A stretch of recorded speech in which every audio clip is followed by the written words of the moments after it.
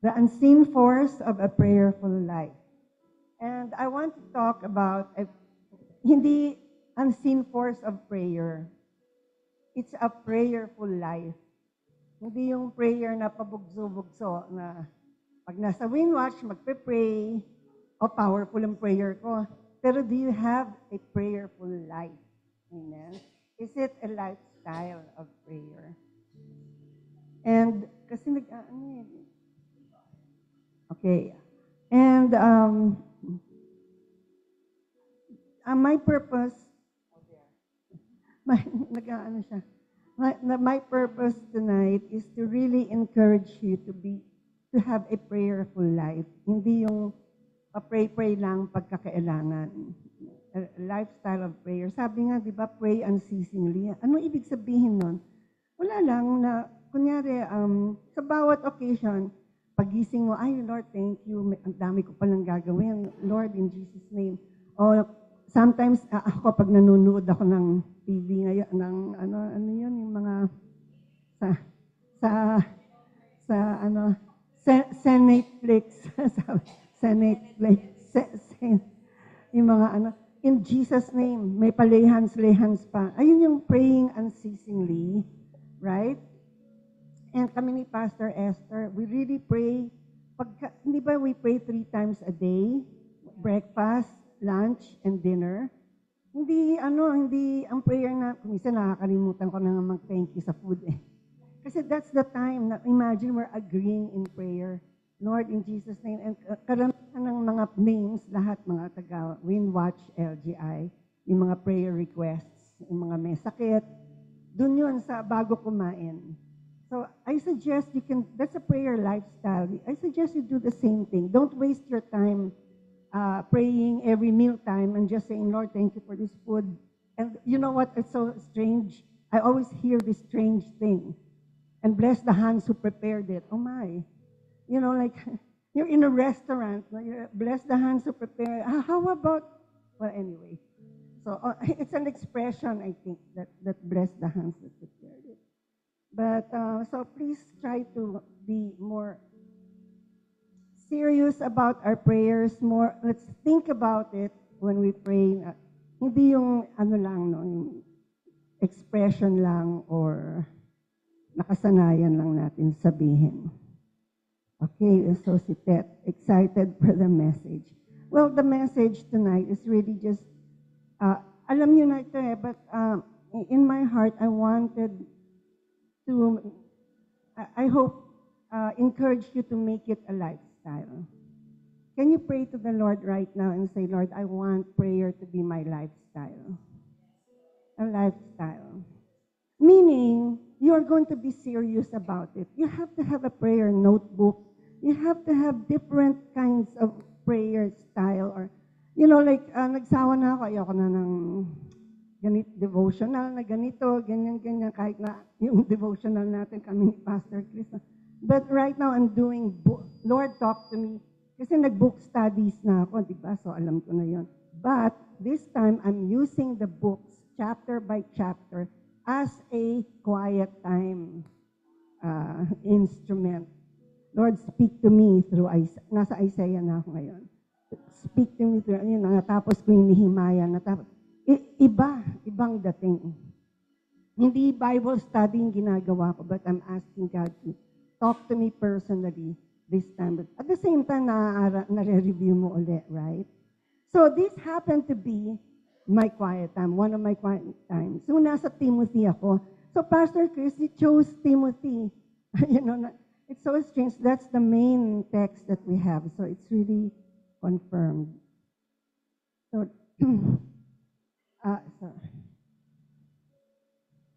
so I have 4 points na nandun sa verse.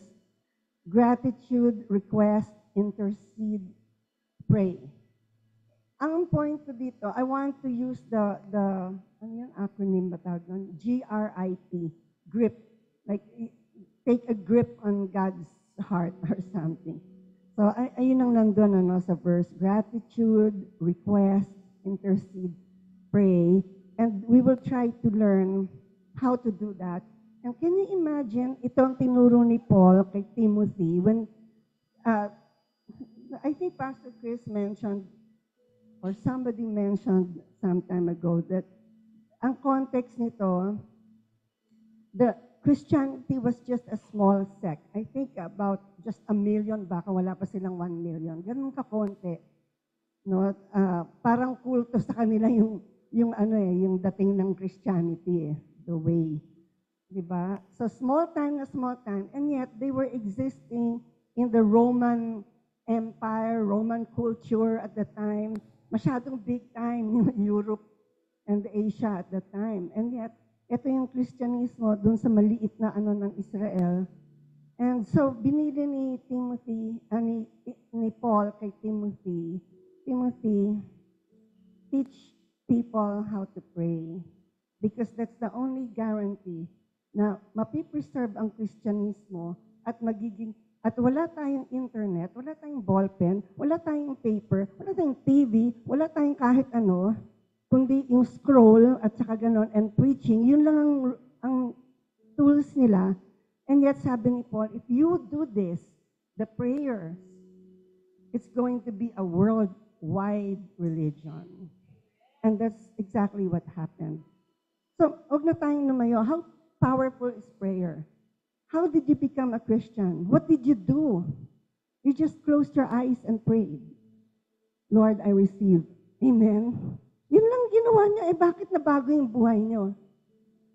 So, sometimes after that experience of being born again, we forget that it was prayer that ushered you into this powerful life. Amen?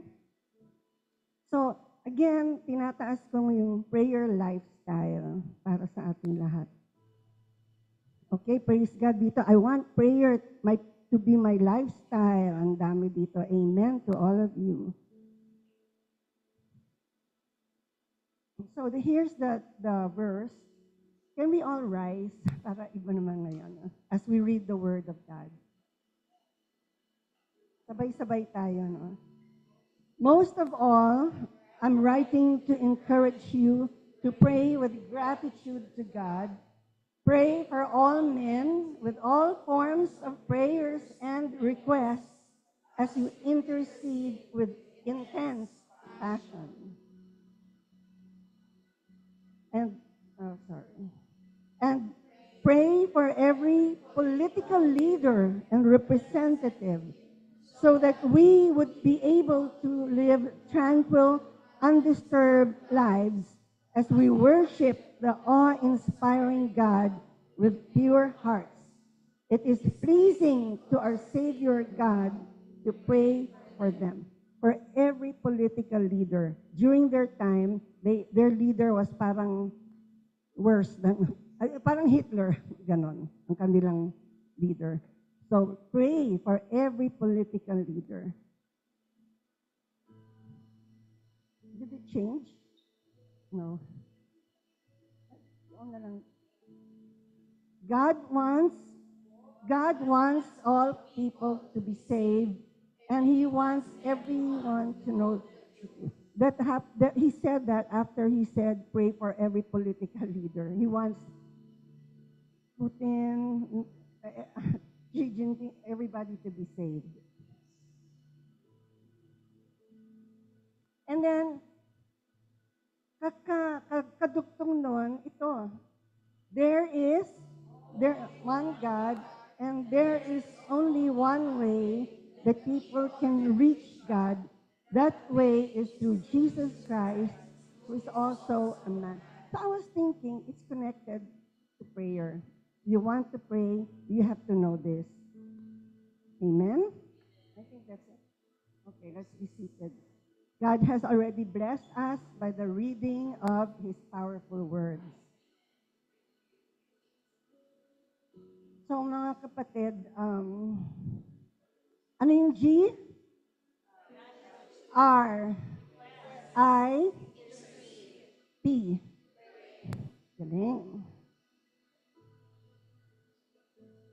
And this is, nakakatuwa yung sabi niya dun sa verse, no, chapter 2, verse 1. Most of all, sabi ni Paul, sa dami ng bilin niya, most of all, pray. So, sabihin mo sa sarili mo, most of all, pray. Yan ang number one. Now, prayer, according to William MacDonald, is a privilege and an obligation. Obligado tayong mag-pray. At the same time, it's a privilege. Imagine you're able to, bakit privilege? Kasi may power yung prayer natin eh. It can change the world. Parang nangyari yung kaninang sinasabi ni Pastor Chris. Tamang-tamang intro, no? We can even pull down strongholds. So let's continue to be prayerful. Hindi yung let us pray. Let us be prayerful. Amen? And prayerful is not a religious activity. It is praying like while you're driving, or you're in your MRT or LRT, and you're saying a prayer to God. Amen? So let's start with gratitude. The unseen force of a prayerful life begins with gratitude. Sabi ni Paul, most of all, I'm writing to encourage you to pray with gratitude to God. Number 1 point, thank God who is the source of our highest good. Kaya gusto ni Paul, hindi mo pa natatanggap yung prayer, yung answer sa prayer. Thank God, because you already know. Do you really know that He wants your highest good? Medyo matagal yung answer, para walang nangyayari. It can be years. Meron nga tayo yung nagpatotoo si Marie, di ba? Sa ilang years na hinintay yon, Pastor, yung promise sa kanya na magkakabahay ka, ha? 10 years na hinintay na, pwede ba mangyari yon? Di ba? And biglang binili yung bahay niya, yung ancestral house, ng super million ang binayad sa kanya. Gusto ko na sabihin kung magkano kasi astounding. Pero hinintay niya ng 10 years. Kasi yung WK, kasi ini-increase ni God yung value. Kaya nag-40 million, sinabi ko na, sorry Marie. Hindi ba? Ini-increase. Mano ba naman yung bahay niya? Di ba? Hindi naman ganun kalaki, pero kung noon pa yon na pinagpipilitan niya kay God, or nagdadabog siya kay God, ano pa naman, nag-promise ka? Year 1, year 2, year 3, year 4, year 10 years, and then biglang bumagsak, malaki na yung amount. Kaya, all glory to God. So, thank God, who is the source of your highest good. Whether there is a delay in every season, God seeks your highest good. So, I love this song, and I think you know this also. Trust His heart because He is committed to you. A prayer warrior is someone who has a deep relationship with God. Pastor Charles will preach on that sa Christmas, no, sa December. Kasi ang ganda ng niya dyan. No? If you, a real prayer warrior is someone who has a deep relationship with God. Dapat close ka. Huwag ka na masyadong mag-ambisyon na maging warrior kung hindi ka naman intimate with God, di ba? So, sige nga, pakikuha mo yung mic, kantahin mo nga ito, go ahead, no need for, just, you don't know the song. If you don't know the song, you know? That one.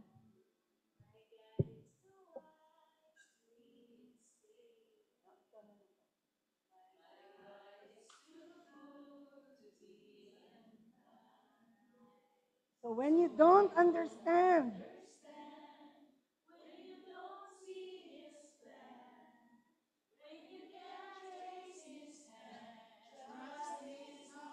okay, one more time.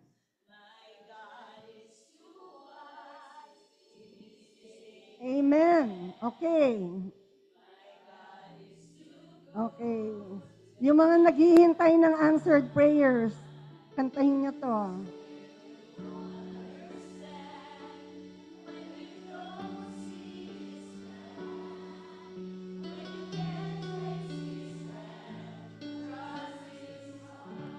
Amen. Thank you, Lord.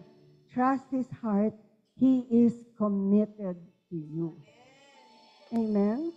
Ganon si God. He is a God who makes promises and He is committed to keep His promises. And kailangan lang marunong tayong maghintay. So, gratitude unlocks the door to blessings. Sabi nga sa Philippians 4:6, don't be pulled in different directions or worried about a thing. Be saturated in prayer throughout each day, offering your faith-filled requests before God with Amen. Tell Him, gusto ko to, every detail of your life, but with gratitude. Hindi yung complaining spirit. I mean, para bang, hindi na ako makapagreklamo. Subukan nyo.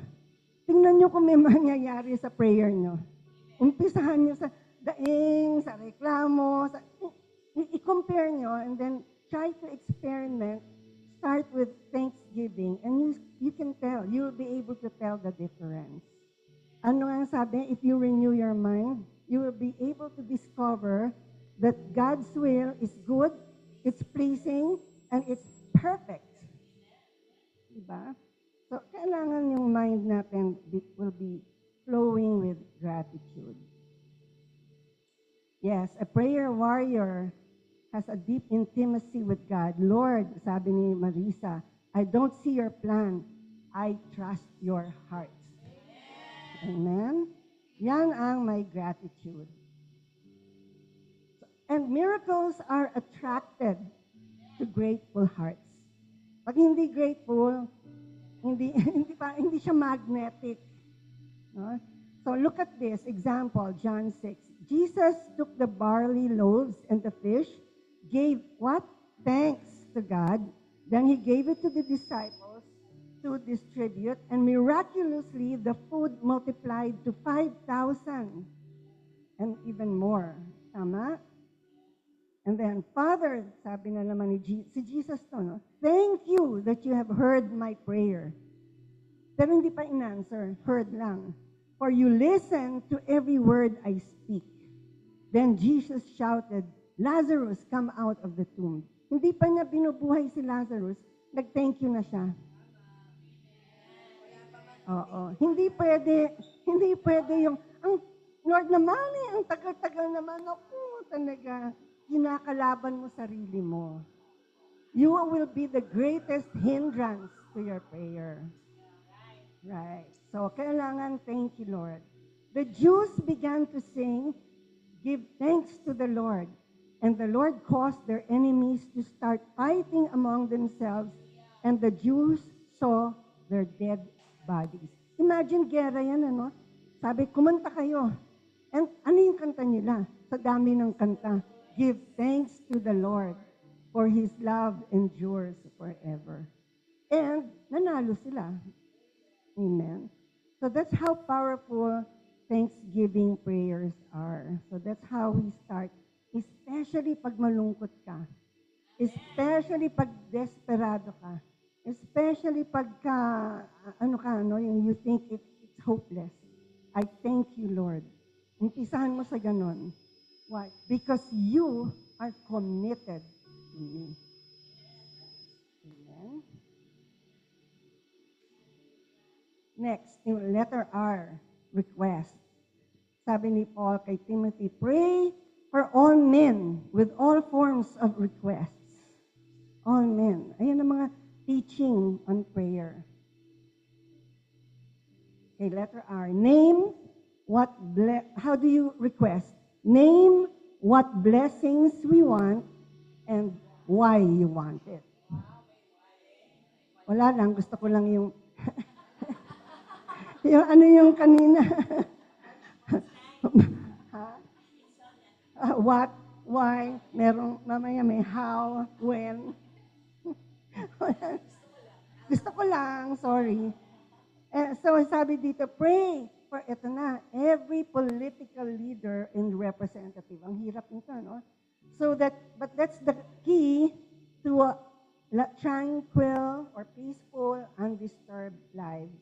So we can worship the awe-inspiring God with your hearts. It is pleasing to our Savior God to pray for them. Is World Watch pleasing to God? Amen? Every time we are praying for our political leaders, God is pleased. So may mangyayari ba? Sometimes ang hirap, no? But I believe that, in the Philippines, there are more and more people praying. Mas dumadami ang Christian di ba? And tingnan yung mga nangyayari ngayon, may mga na-expose. Tama? So when we ask with purpose, God answers with power. So don't just pray kung ano dapat you should pray what what name what you want and why you want it. Para meron kaming peace, Lord, para makakapag-worship, pupunta kami sa Virgin Bell, di ba?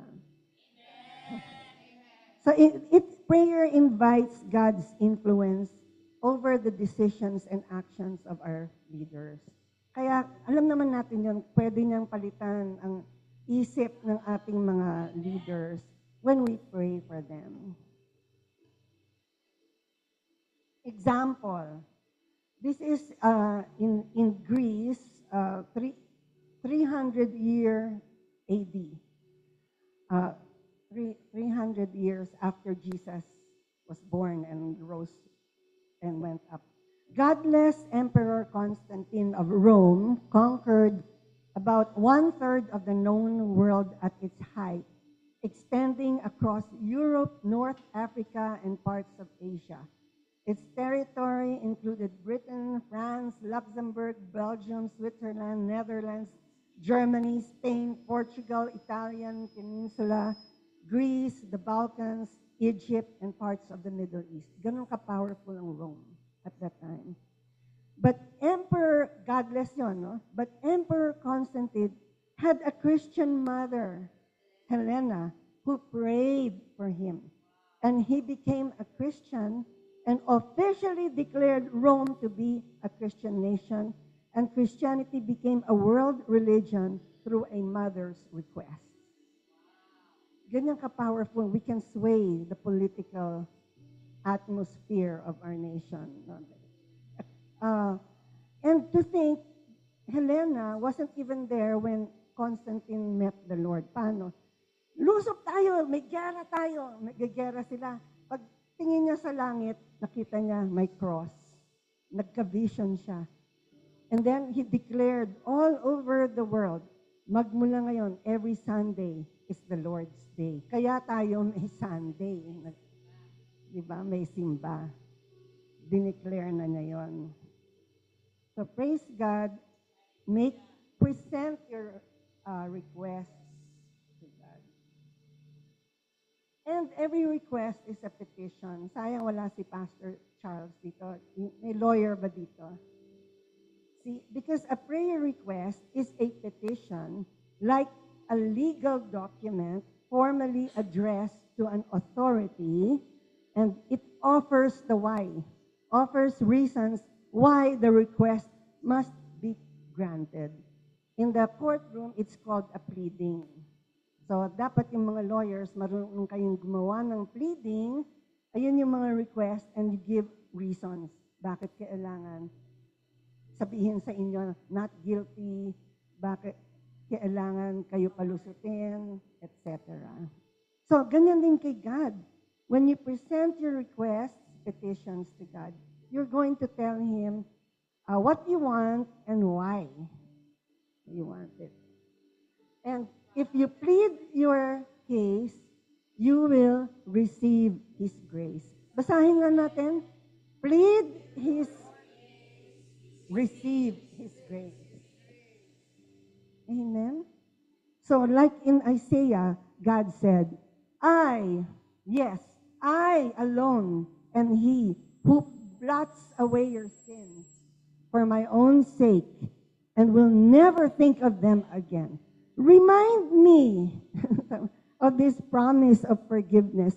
We must talk about your sins. Plead your case for my forgiving you. Go ahead. Plead your case. Sabihin nyo kung ano yung problema nyo. Ba't nyo nagawa yan? Anong nangyari? Diba? Diba? So plead your case. And you will receive His grace. Siya na nag-i-invite eh. But be like a lawyer. No? You have to name what you want and why you want it. Amen? So ganitong gagawin natin. Magpe-pray tayo. So I hope in your quiet time, magaling kayong mag-pray. How do you pray? Number one, pray His word so that your petitions can be heard. Okay? The example, si Daniel, no? As petitioner, Daniel, kailangan mag-research, was reading the scriptures. In them, I saw what the Lord told Jeremiah. Binasa niya yung book of Jeremiah. And God said Jerusalem would be an empty desert for 70 years. So, ito pala, prophecy na pala ito, sabi ni Daniel, nandun na sila sa Babylon.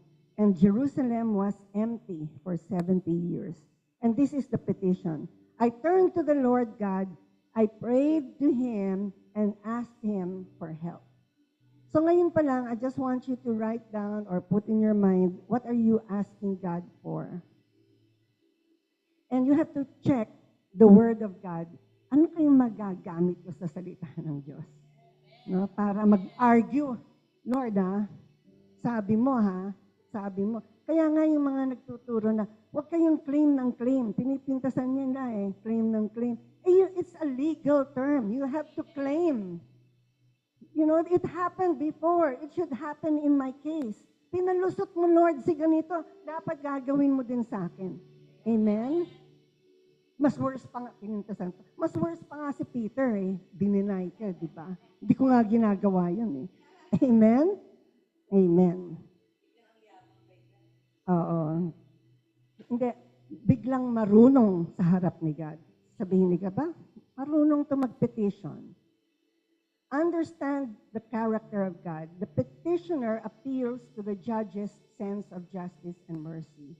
Anong sabi ni Daniel? Lord our God, You used your power and brought us out of Egypt. Because of that, your name is known even today. Lord, we have sinned, we have done wrong, but Lord, you do the right things. We do not ask these things because we are good. We ask because of your mercy. Galing! Galing ng lawyer na to. Amen? Lord, hindi naman kami nagmamalaki. But alam ko, merciful ka. Nandito yan, sa scripture, Lord, documented. Amen? Hindi pwede niyang itanggi yun. And so, the petitioner now cites previous agreements with God. He know the promises. So, ang sabi niya kay God, do not be angry with Jerusalem. Do not be angry with the Philippines. Do not be angry with Israel. Jerusalem is your city on your holy hill. Lord, listen. O, diba? Lord, forgive. Lord, hear us. Do something. That is the petition. And why should I do it? Well, for your sake. Don't wait. Galing naman. Para sa'yo naman to, Lord, no? Itong hinihingi ko to, for your glory. Your city and your people, see, this is the agreement, are called by your name. Committed ka, may covenant ka sa amin May kontrata tayo, Lord. Na pag tumawag kami sa iyo, sasagot ka. God is committed to us. Amen? Yan ang ibig sabihin. Kaya nga, grabe si Paul sabi niya, Timothy, dapat matalino ka. So, win your case. The petitioner receives a favorable ruling. So sabi ni Daniel, so I was still praying, di pa ako tapos, Angel Gabriel came to me. So si Angel Gabriel, ito yung kay Mary noon, ano? Gabriel said to me, Daniel, I have come to give you wisdom and to help you understand. Can you all read this with me? When you first started praying,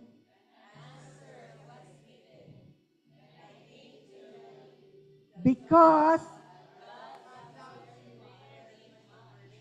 grabe naman. Di ba? When you first started praying, an answer was given. O so bakit ka, hintay ka lang hintay dyan. Dadating lang yun, magugulat ka na lang. Meanwhile, iba naman atupagin mo. Wag mo na, alisin mo na yung isip mo doon. Amen? Because God loves you very much. So, na-save yung Jerusalem because God loved the prayer warrior very much. So if you feel the love of God, you can pray. And you can be sure. Sasabihin mo, Lord, I know you will answer because you love me very much. So ito na, magiging intercessor ka na. Intercede. So ano naman difference nito? Kaya nga na ako, pinagtripan ko eh. Kasi ano kayo, ba't apat-apat sinasabi dito ni God? Ano kayo para sa akin, pare-pareho lang yan, ano? But iba, intercede, no? Sabi ni God, pray for all men as you intercede with intense passion. Kanina, request, no? Ngayon, it is pleasing to our Savior God to pray for them. So, know how to ask for those who can't. Ayan ang intercession. Diba? Yung hindi nakakapag-pray, hindi kilala si God, ay ikaw na ang mag-a-ask. Amen? So tonight, yan ang gusto kong gawin natin, yung mga loved ones natin, yung mga hindi makapag-pray, naiinis ka, hindi nga nila alam eh, kaya tayo na lang ang magpa-pray. Sabi nga yung song, Lord, let me carry your people in my heart. Carry the people in our heart. Sabi sa James, tremendous power is released through the passionate, heartfelt prayer of a godly believer. So please, take advantage later because every prayer, kuminsan di ba hindi natin feel yung prayer natin? Parang Lord, ang layo naman dun sa isip natin, yung bibig lang natin gumagalaw. But that's powerful. It doesn't matter. All kinds of prayers. Amen? Just have a prayerful lifestyle. And for our sake, God will respond. Yan ang intercession. God will not respond to that person because that person doesn't love God. That person cannot pray.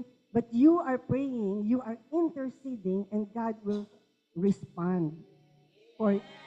So we will pray, isulat nyo dyan sa chat, for our sake prayers. Yeah, we will pray for, Lord, you have to answer for my sake. Para sa akin, wow, lakas ng loob, no? Amen? Ayun ang close kay God. God has great respect for the intercessor. Look at this.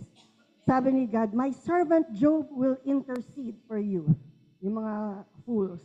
And I will respect him. God is respecting us right now because we're interested in intercession. So that I do not deal with you as godless fools. Biro mo, kayong mga godless fools, hindi kayo marunong mag-pray. But Job, I respect him, and the moment he prays for you, I will answer. Ganun kalakas ang ating prayer. Yes, for your sake, Sheila. So, pray for my sake prayers. Can you say for my sake prayers? Okay, in Romans 11, verse 28, it says, from the standpoint of the gospel, they are God's enemies. But from the standpoint of God's choice, they are beloved. Why? For the sake of their fathers. So sabi ni God, parang siguro nangyari sa akin, no? Sa buhay ko. No?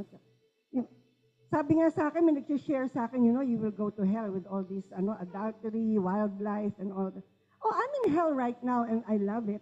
Ano yun? Drag me to hell. Hindi kayo nakikinig ng news, ha? Hindi. Hindi, yung sabi niya. Okay. So, sabi ni God, kahit na gano'n, kahit na yun ang sinabi, pag nag-pray ka for the sake of the Father. So, gano'n ako, but you know, my grandparents and my parents are so prayerful. Sinagot ni God, hindi ako, sila ang sinagot ni God. Ganyan ka-powerful ang prayers of intercession. You pray for those who cannot pray. Amen? And God will answer sabi mo, for my sake. Okay. So look at another example in Isaiah. God said, I promise to defend this city and protect it. What thou? For the sake of David, my loving servant. Wow. So mag-isip-isip na kayo. God said in Psalms, I will extend my mercy and not destroy the city, sabi niya kay Abraham, for the sake of 10 righteous men. So, let's take advantage of the for my sake prayers. Lord, hindi marunong mag-pray yun. Ayaw ka niya, Lord, pero for my sake, ibalato mo na sa akin, Lord. Sabi ni God, sige na nga, for your sake. Kung ako lang, sabi ni God, nanggigigil na ako, godless fools. Amen? But I respect Job. I respect Vida. I respect Pastor Esther. I respect Pastor Dan. Nilirespeto tayo ni God tuwing nagpe-pray tayo para sa godless fools na kilala natin. Amen? So, pasalamat sila. Kaya may mercy pa si God dahil sa atin. Okay, somebody said here, that, Lord, answer my prayer for my sake because you love me. I am your daughter. Yes, kulang ka, Tet. Because you love me very much. Sabi ni Pastor Wen, dagdag mo daw yun. Very much. So, ipagsama-sama na natin. You love me very much. Diba?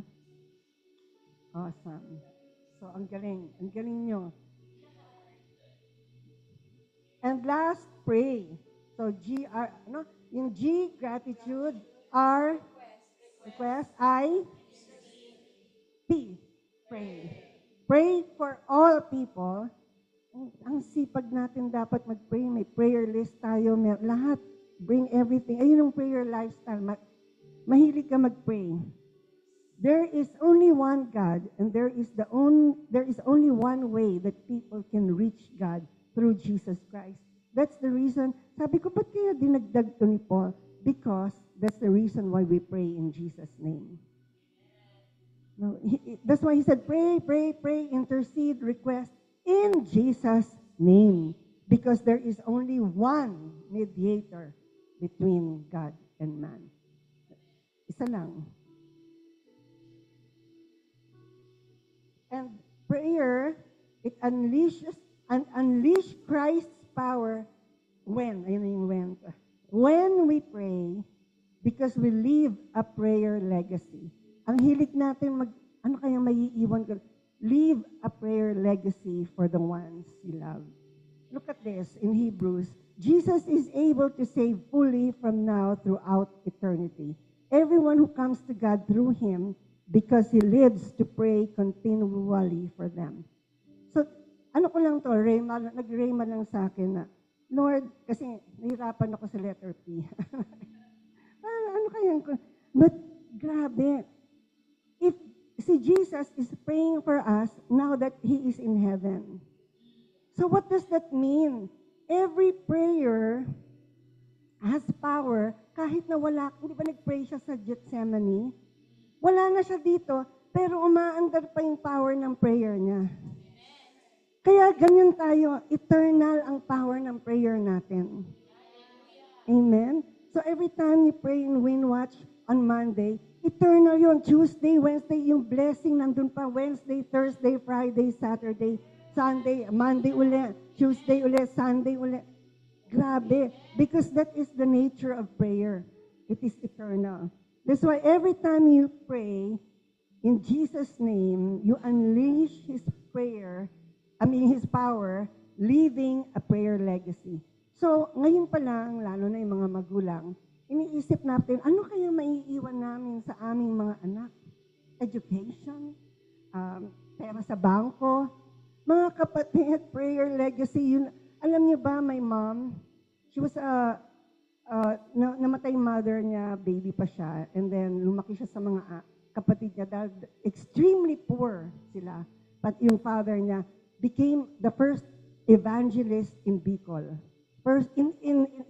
The first Filipino evangelist. It's in history books. That's the father of my mom. And do you know that he told my mom, I'm going to leave you with your sisters. This is the last time you'll see me because I'm going all over the Philippines to preach the gospel. And this is all I'll give you. Hard-boiled egg. Pabaon niya sa mami ko. Hindi makalimutan ng mami ko, no? Hard-boiled egg. And so, akalain ba niya? So, he wrote a prayer in Spanish. Hindi marunong mag-ano. So, a prayer for my mom nakasulat. And do you know that sa lahat naman, ang napangasawa ng mami ko, yung dad ko, na ang tatay bishop. Di ba? Siya evangelist, ito naman bishop sa Philippines. Methodist Church. So imagine that. So because of the prayer, wala akong maipapabaon sa'yo. Pinanalangin niya ang mami ko. And even kami, like who would ever think na because of the prayers of my parents, who would ever think na eto ako, nagda-drive ako, pauwi na, ay, sawang-sawa na ako sa buhay ko, gusto ko na mag-pray, ibabangga ko na yung kotse ko. Bakit bigla ko teka, hindi pa ako nag-pray kay Jesus. Sabi nila, pag nag-pray ka daw kay Jesus, may mangyayari. Magpe-pray muna ako, sabi ko, kung walang mangyari, saka na lang ako papakamatay. Paano nangyari yun? Because umaandar yung prayer So kahit na mamatay na tayo, yung mga prayer legacies natin, umaandar yan. Amen? So, ang ano ko lang, maging masipag tayo talaga mag-pray. Leaving a prayer legacy. So we leave behind the unstoppable force of prayer in Jesus' name. It's unstoppable because Jesus is praying in the heavens. So, ito yung prayer legacies. The petitioner receives a favorable ruling. Sabi nga, repent and each of you be baptized in the name of Jesus for the forgiveness of your sins, and you will receive the gift of the Spirit. For the promise is for you and your children and all who are far off. Malayo man sila, physically, o yung puso nila malayo sa akin, kahit anong mangyari, they will receive. The promise is for them. Grabe. Amen. So, leave a prayer legacy because it echoes through eternity. Amen. It echoes through eternity. Hindi sayang. Walang sayang. Walang pupulutin dito sa wind watch na panalangin. And lastly, this is our summary. Thank God in gratitude. Let's all read it. Thank God who is the source of our highest good. Request, name, and why. Intercede, know how to ask for those who can't. Pray, unleash Christ's power when we pray, leaving a prayer like this. So I just want you to be quiet, close your eyes. Ito lang ang gagawin natin for today. Let us pray for those who cannot pray. If you have loved ones or anyone that God wants you to pray for, let us be the intercessor.